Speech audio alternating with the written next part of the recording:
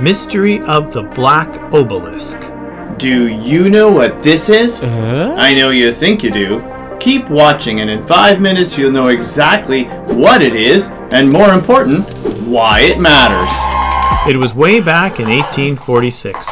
Sir Austen Henry Layard was digging at the ancient site of Nimrod in northern Iraq when he uncovered a four-sided black limestone obelisk, 6.5 feet tall. On each of the four sides are 5 bas-relief sculptures of subjugated kings. Captions above and below the reliefs describe the tribute as well as the Assyrian king receiving the tribute, namely Shalmaneser III. The name Shalmaneser is also mentioned in 2 Kings 17:3. Shalmaneser, king of Assyria, came up against him, and Hoshea became his servant and brought him tribute.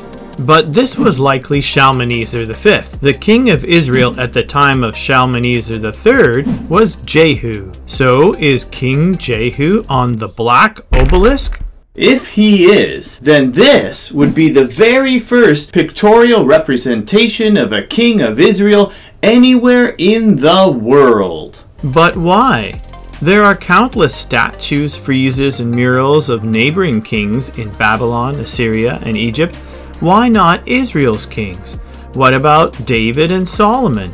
Why don't we have even one statue of them? For a very good reason. It was against God's laws. The second commandment states, "Thou shalt not make unto thee any graven image." The kings of Egypt, Babylon, and Assyria made statues of themselves because they were worshipped as gods. And God didn't want Israel to do that. Even Herod the Great, as evil as he was, didn't put his face on coins, although some of his descendants eventually would. But what about the Black Obelisk? Would Assyrians carve the face of King Jehu onto their stone memorial? The idea never occurred to Sir Austen Henry Layard or to the other scholars who studied the stone, including Sir Henry Rawlinson, who stated the second line of offerings are said to have been sent by Yahuwah, son of Hubiri, a prince of whom there is no mention in the annals, and of whose native country therefore I am ignorant. It wasn't until a year later that Reverend Edward Hincks wrote in his diary thought of an identification of one of the obelisk captives with Jehu, king of Israel, and satisfying myself on the point, wrote a letter to the Athenaeum announcing it.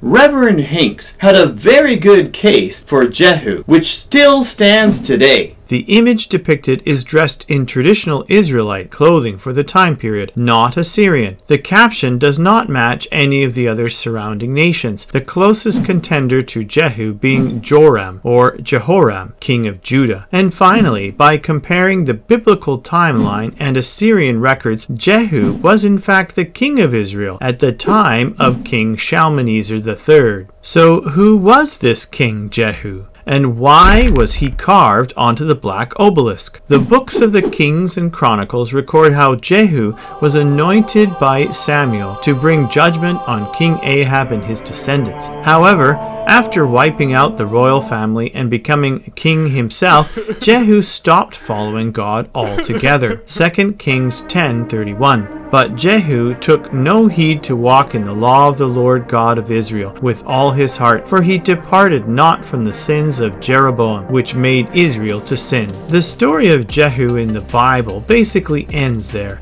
However, it seems quite probable that God chose to humble Jehu for his idolatry through an Assyrian king. And if you go to the British Museum today, you can still see the prostrate form of King Jehu as he bows before the great Assyrian king, Shalmaneser III. Above the bas-relief sculpture is the caption, "I received the tribute of Jehu, son of Omri, silver, gold, a golden bowl, a golden vase with pointed bottom, golden tumblers, golden buckets, tin, a staff for a king, and spears." The Black Obelisk is an amazing testament to the historical accuracy of the Bible, and that's why it matters.